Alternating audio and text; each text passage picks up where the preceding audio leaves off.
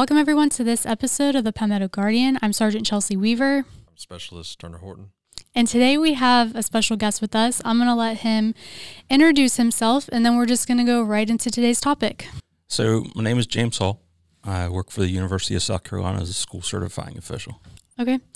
And I know today specifically we're not talking about what you do at the school, but something that you've done above and beyond, I guess, in a sense. So could you kind of explain what that is that you did? So back in 2019, I decided to start looking into military folks that have been at the university.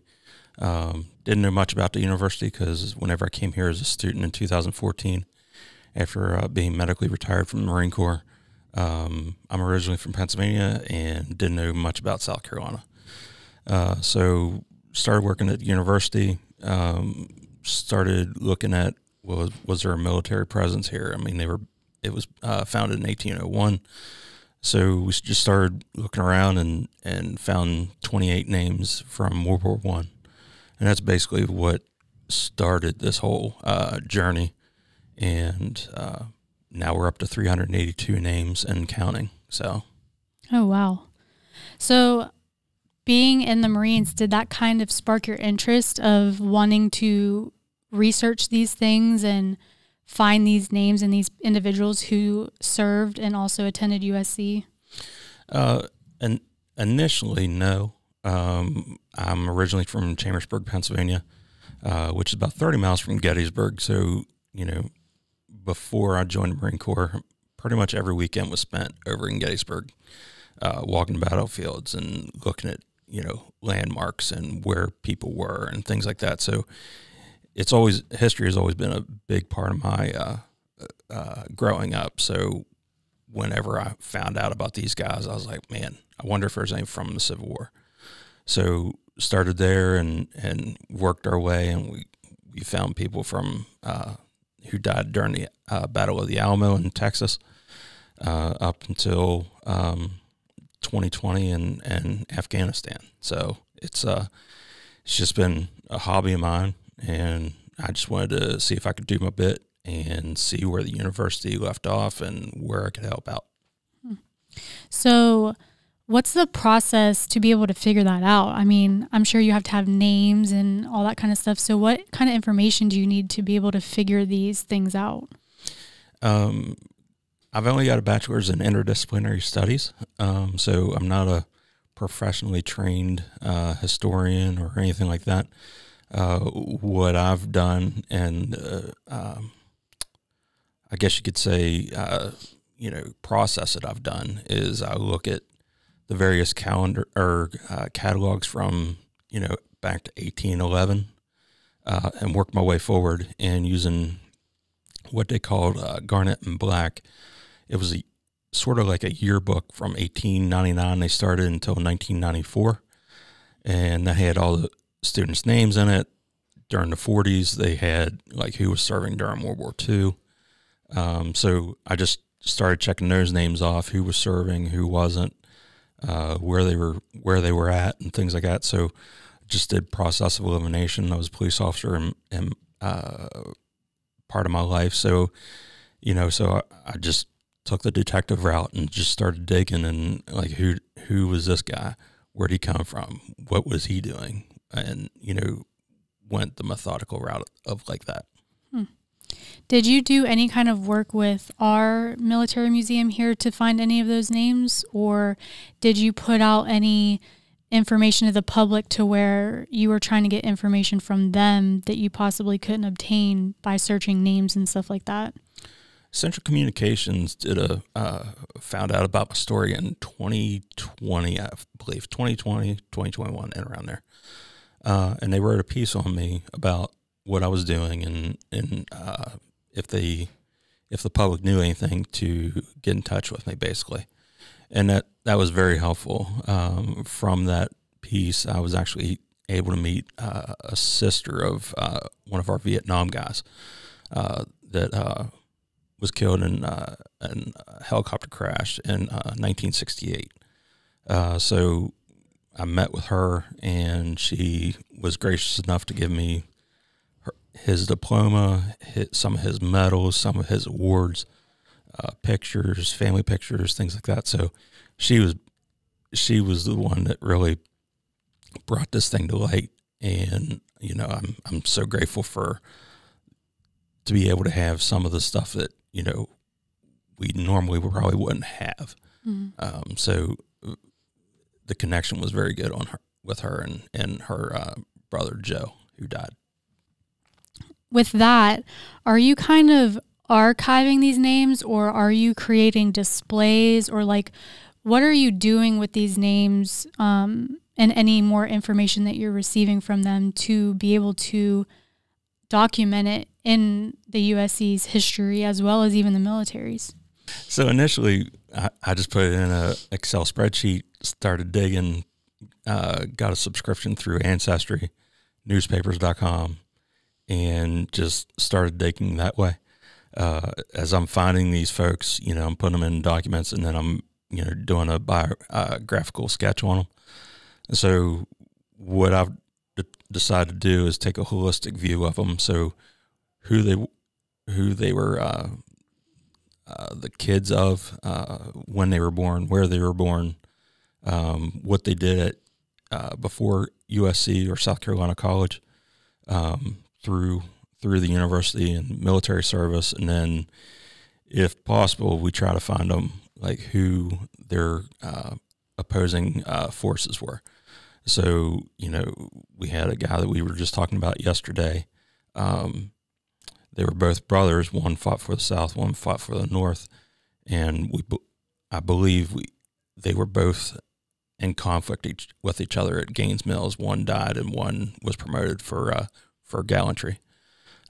So that type of story and things like that, and making sure that those stories aren't lost to time.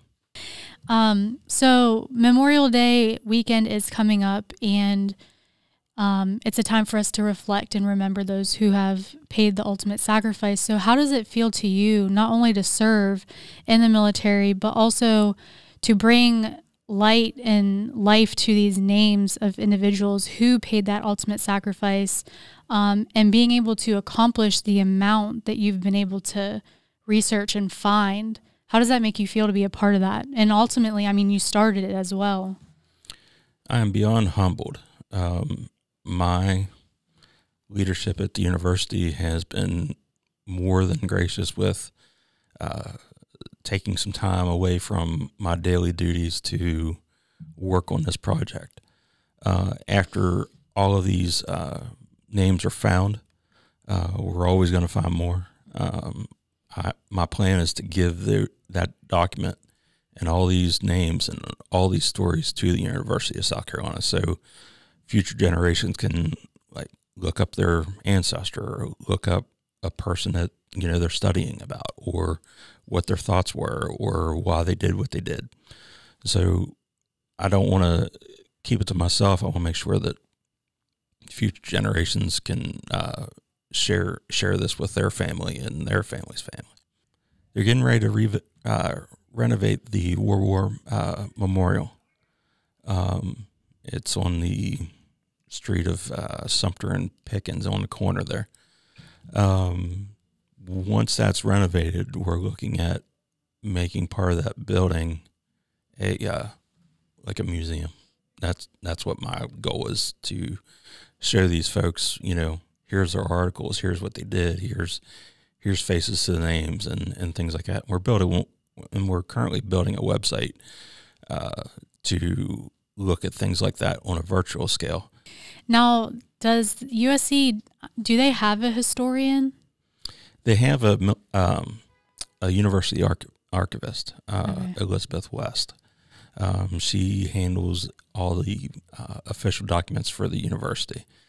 But currently there's no military historian that's dedicated to what I do. And that's what I'm eventually going to try to build a position within the university that handles special populations like military and things like that. Because there's just so much, and there's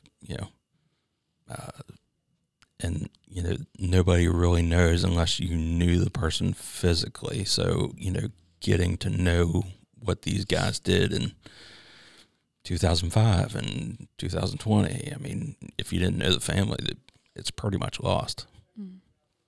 Yeah, it's incredible how much work goes into it, because when we were doing our 20th year anniversary of 9/11, that was a huge ordeal, and we had a big production, and we created essentially a documentary. And having to go back and pull all that research and talk to people, and the interviews that we did, and the scripts that we wrote, and everything that we shot for it, and like the photos and video we were able to get from those individuals who were a part of those specific things that we were highlighting. It's just incredible to see the amount of work that goes into something like that. And I can only imagine the amount of work that you've gone into with finding over 300 plus names and receiving all this information and some artifacts and all that kind of stuff, and building that into, hopefully, like you said, a museum one day. I mean, it's just incredible. I can't even imagine the amount of work and effort that it's been to be able to do something like that.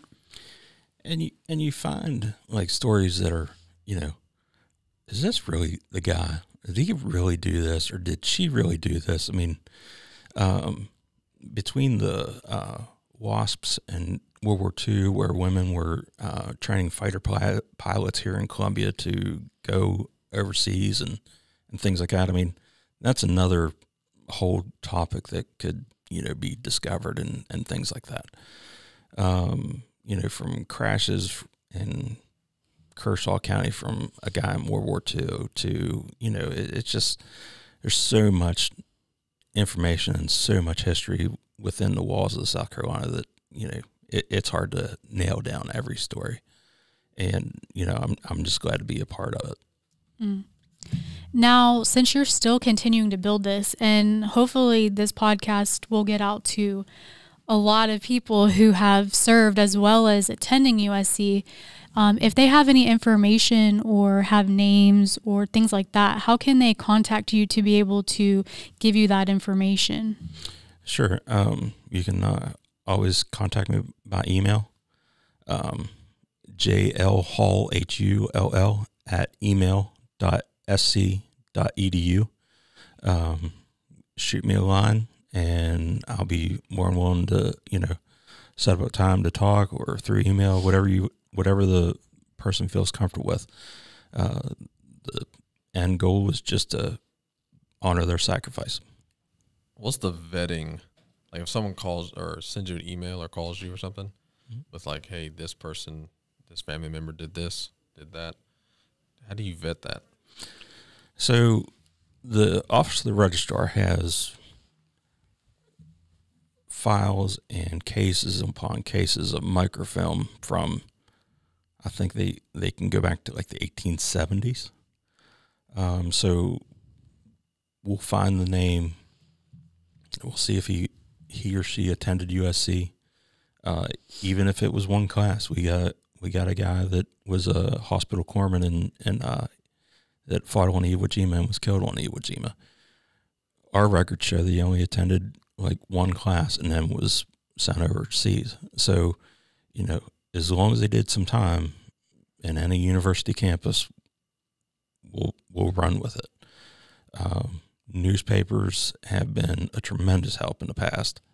And then you just go ahead and document everything and just keep on searching. And most likely there's yearbooks. Sadly, they don't make those anymore. So maybe this is a plug to get the funding going again for the Garnet and Black yearbooks, because they've been a tremendous help for me anyway. So you're looking back and finding these soldiers who have passed. Is the same process being applied to people who are like ROTC, like at USC, like right now? Are they like, are you already, or do you plan to already like build their bio while they're, obviously still living?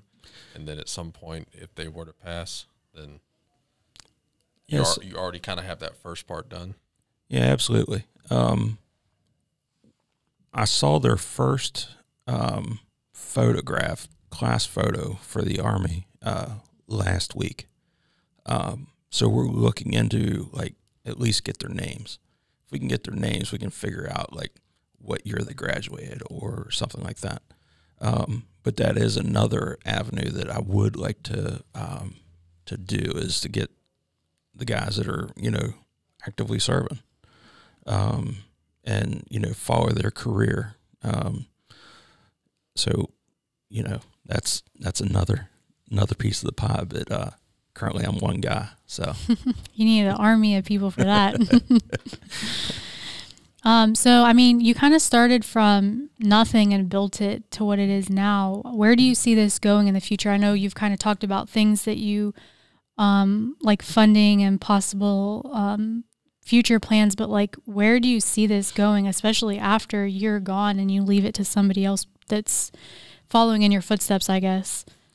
We'd really like to establish a good rapport with the history department, and because it could be a public history majors, you know, that vein of it. It could be archives. It could be MLIS, library sciences. There's a ton of ways that we can get, you know, the history out to people.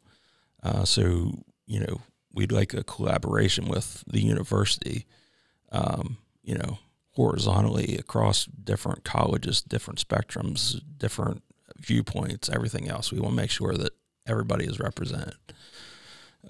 So, you know, our best process and way forward is to get as many people as we can involved, and they have a love of history and a love of telling stories. All right. Well, is there anything else you would like to add or talk about, what you guys are doing, or just anything in general? So yesterday we had our first walking tour.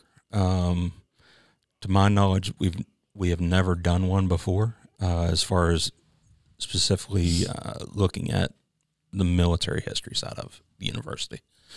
So it was a outstanding success. We planned on having a max of 20. My threshold was thinking that there was going to be maybe 5 to 7 actually show up, because the tickets were free. So, you know, it's pretty hard to do sometimes with a Wednesday at 10 o'clock in the morning. So our final count yesterday was 28 that just showed up, and some had tickets, some of them didn't. All the pictures that I've seen so far of the event has been, everybody was engaged. Everybody was really looking at, you know, what we were bringing to the table, and, hey, this is where this person slept at. Here's where he died at. Here's the story behind his life.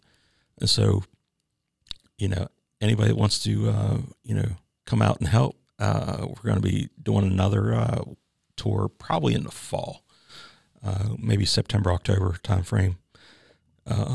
And we'll do another tour, and obviously the names will be different. We just picked about 15 names yesterday. But we're going to, you know, switch it up. We have like I said, we have 382, keeps counting every day. So, you know, it'll always be different. So they'll get a better experience and a different experience every time that they go through the tour. Okay. So when you say walking tour, like, you're saying that you're walking around and, like, explaining different people's stories and stuff like that? Yeah. So yesterday's tour, we started at our office at 901 Sumter Street, walked over to the State House, over to the, I call it the Emancipation Monument, there on the left side of the State House, and told the story of Stephen Swales.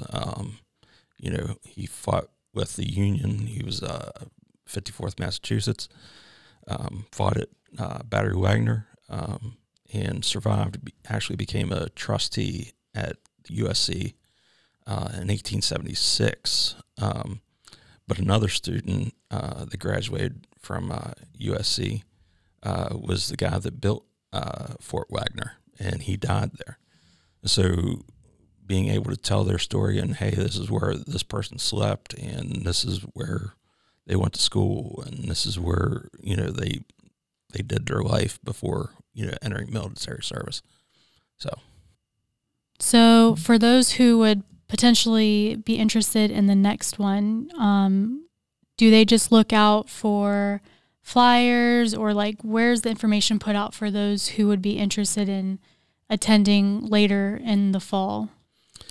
So I would keep it. We did a Facebook media campaign, Instagram, LinkedIn, things like that. So if you you know, Google Veterans and Military Affairs at USC, it'll come up with our webpage, and just keep in touch with us on the social media side. We'll also have flyers, but, you know, where do you put them? So social media is the way that we're looking at going.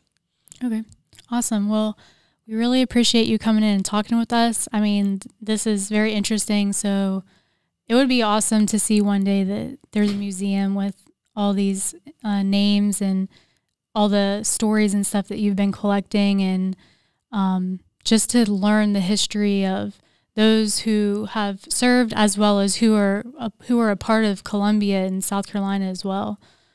So we really appreciate you coming in and talking to us about it, and hopefully we can have you come back in around September, fall, and kind of talk more about that upcoming walking tour. Yes, ma'am. And, you know, thank you for having me, and, you know, come see us. Awesome. Well, before we close out, I do want to say that Memorial Day weekend is coming up, so please be safe, and remember that Memorial Day is a time for us to remember those who have paid the ultimate sacrifice. And so just always remember their sacrifices as well as their families. So it was great to have this topic going into Memorial Day weekend. So we hope you guys enjoy this. But if you like this video, make sure you give it a big thumbs up. If you haven't subscribed to our channel, make sure you hit the subscribe button, and we will catch you guys in the next episode.